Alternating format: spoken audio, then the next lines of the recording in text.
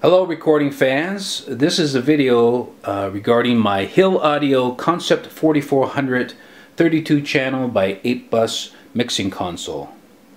I picked this piece up about 3 months ago in October of 2016 and it's in really great shape. And because of the lack of information on the internet and abroad about this particular piece, I wish to make a video just in case there's anybody else out there like me that are working on these things. It was made in the mid to late 80s. It has a couple small problems. There's a light flickering of the meter bridge, which I don't know if it's a grounding problem. There's a couple channels that are showing signal when there is none. There's a couple channels where they had the faders replaced that I wish to maybe redo them in a more original model, just because they feel a little stiffer compared to the other 30 channels. But I couldn't be more pleased. I'm a poor guy. I've never owned a console before. I do some recording, and because of the price, I just couldn't say no for the amount of preamps. If I got 6 of these things running decently, it's more than worth the cost. So again, it wasn't expensive. Malcolm Hill was the chief behind these things. Again, the mid to late 80s. He was most famous for large PA systems in the early 80s, I believe, and was known for some unique ideas in EQ, and he seemed to like high impedance quite a bit. The only balanced outs on this particular piece is the main outs. It weighs approximately 2 to 250 pounds. It's over 65 inches wide. It's over 35 inches deep. It could also be used as a live board, and it came in a big case, which I'll show you in later videos. But heck, a British-made console for a poor guy.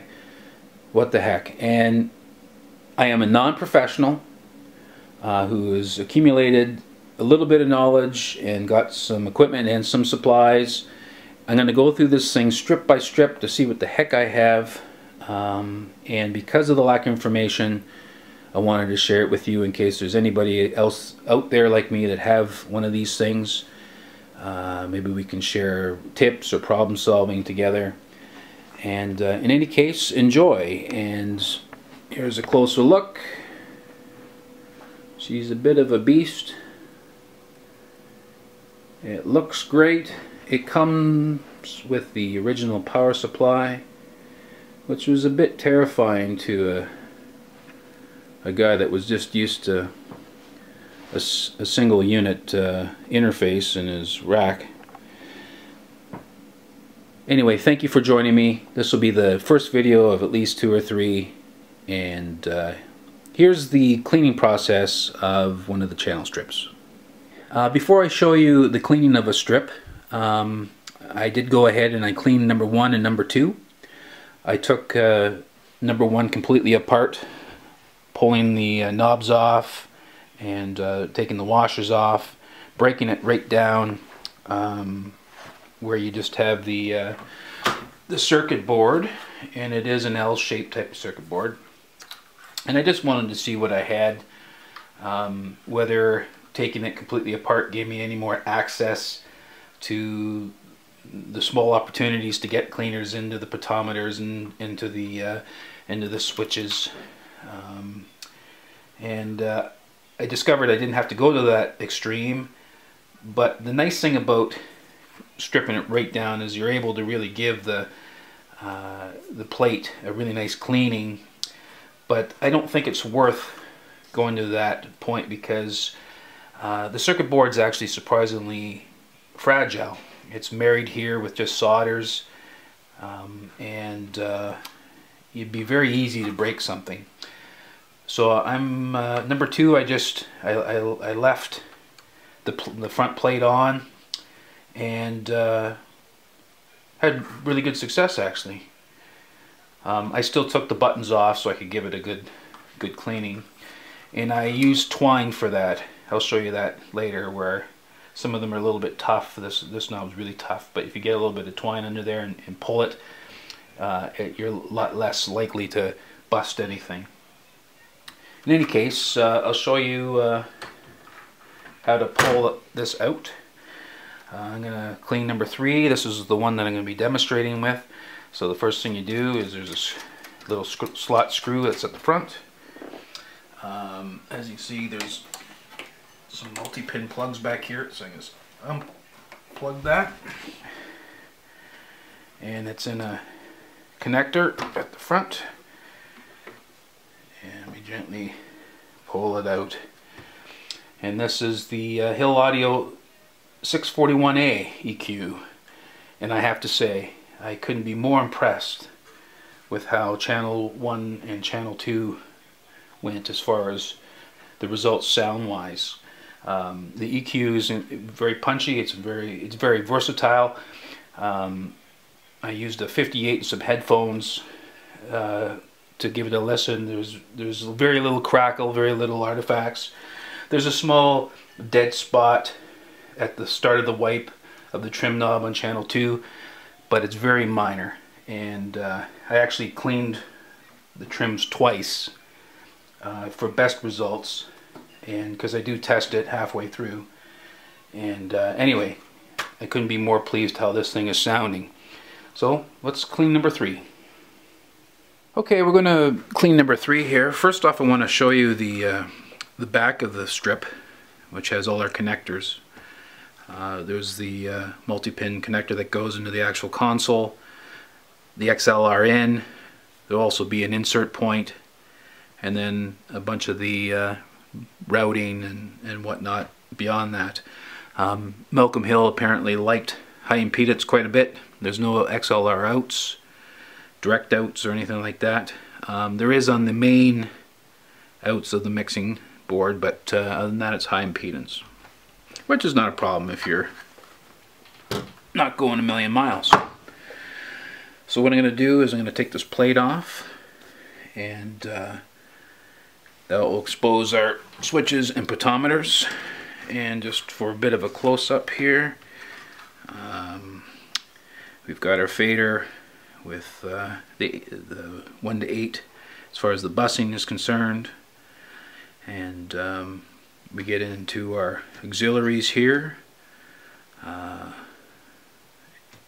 we also have our EQ, and our EQ is quite interesting. It has a sweep. It's very unique how this is set up, and of course up at the top here are phantom power and our polarity, and there is a cutoff at 75 Hertz too, which is always kind of handy. So let's clean this guy up. The plate has been removed. There's just several screws that hold it along the top. There's a section here that has little posts where the screw goes down, giving it support. They're all Omeg potentiometers for the most part, and there's an Alps fader there. I've popped off most of the buttons, and the smaller ones all came off really easily, but there's 2 big ones. There's a big one here and a big one there that are tough. You'd almost bust it off trying to get it off.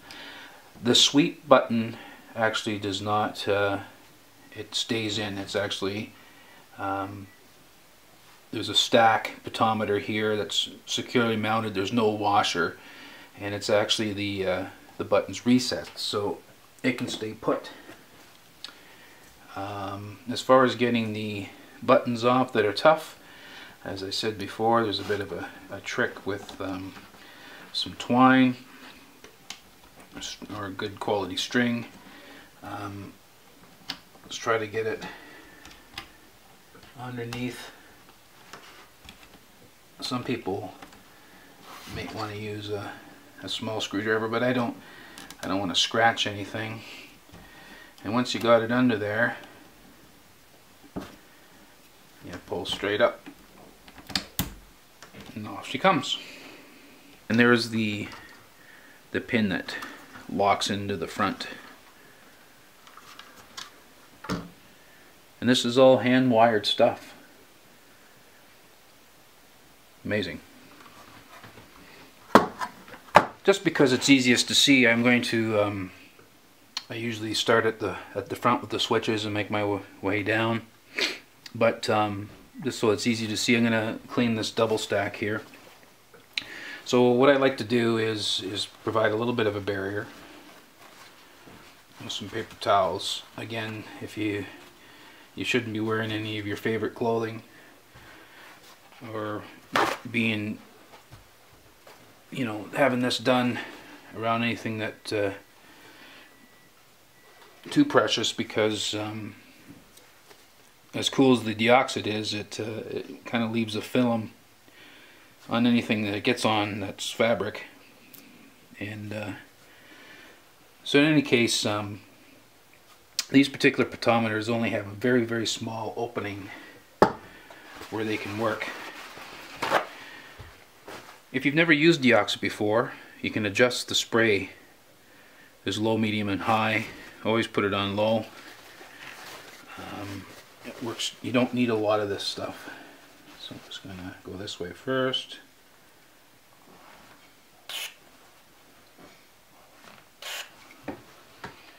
And then on the other side.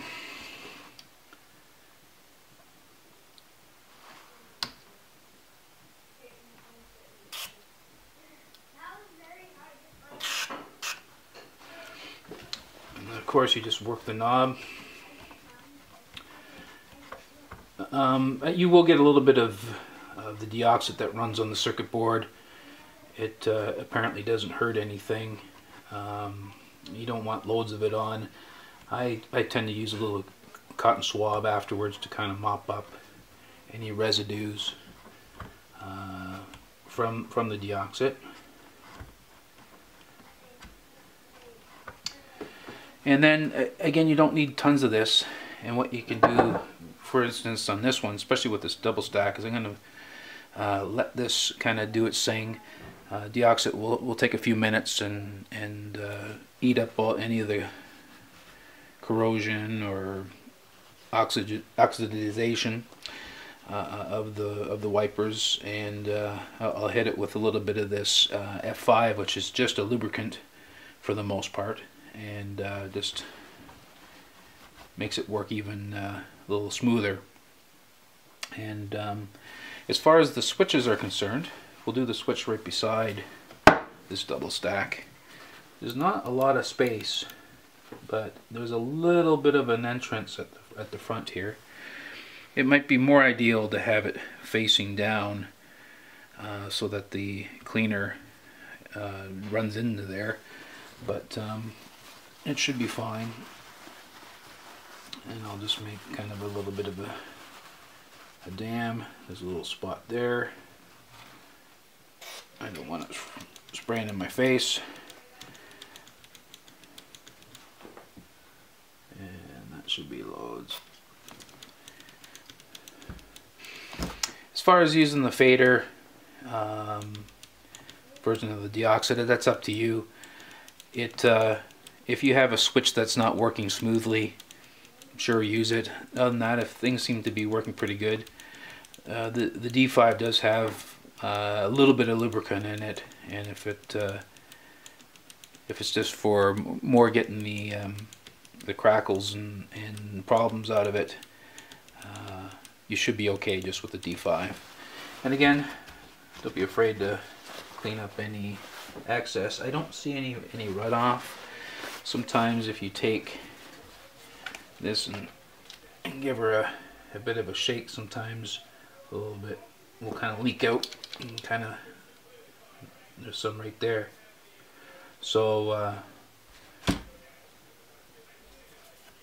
as you can see, cotton swab,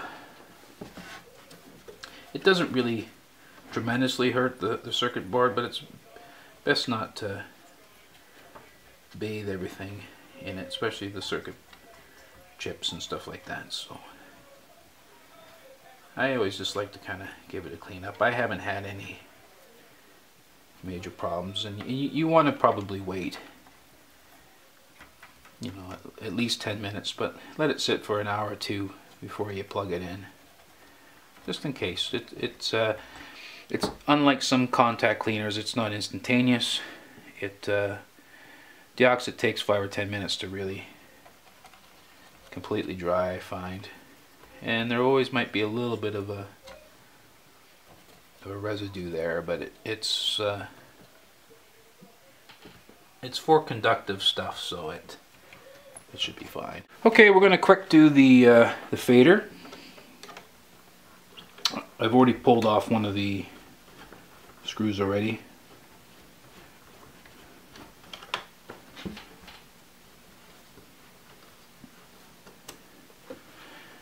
Make sure you don't lose the screw. Okay. The fader is just held on by just those wires. Again, it's an Elps fader,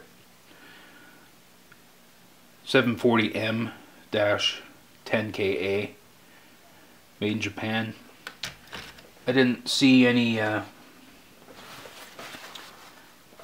evidence of those particular faders online so far.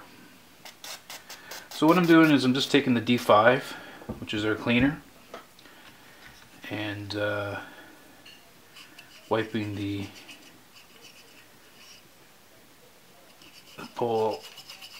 rod at the front there. As you can see, we're getting some black off of there.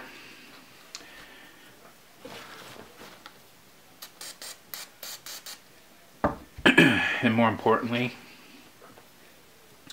the one at the bottom that does the actual wipe, I believe. It's not as dirty.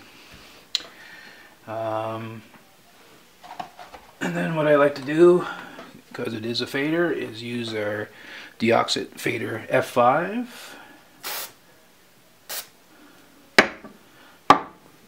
Which is the lubricant.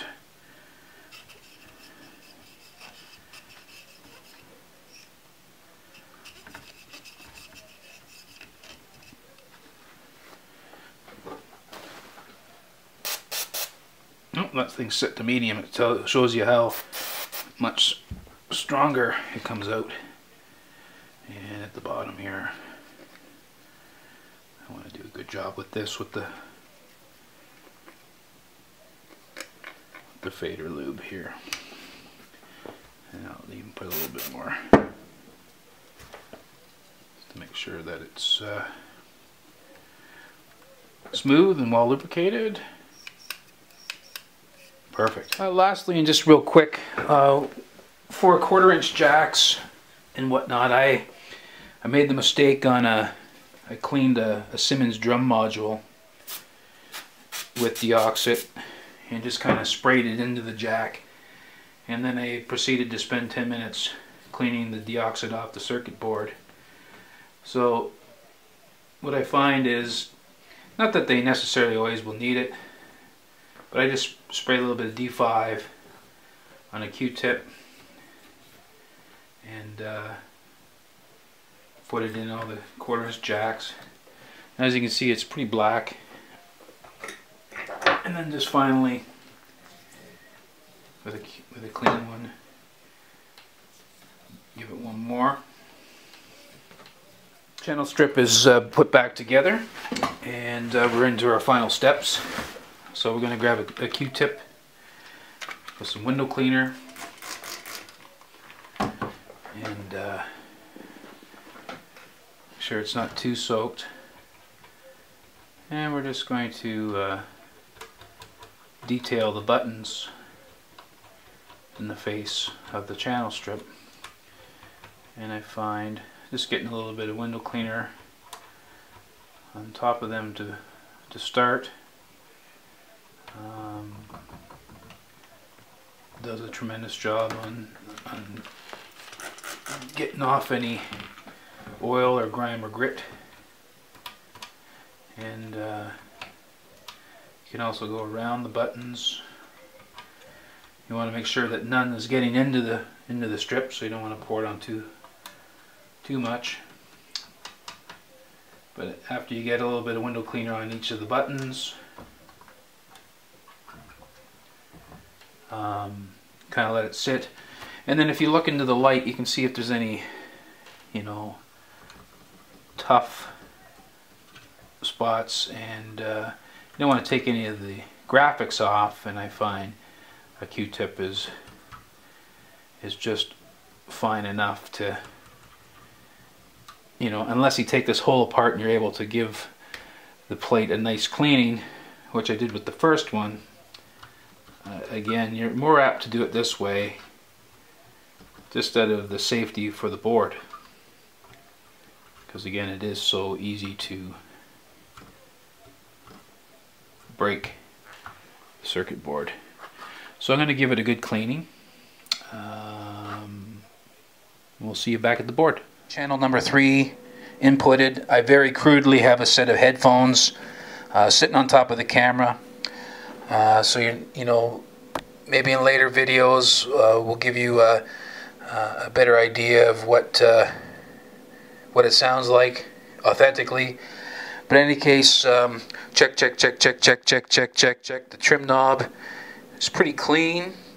Hey, check 1 2. Check.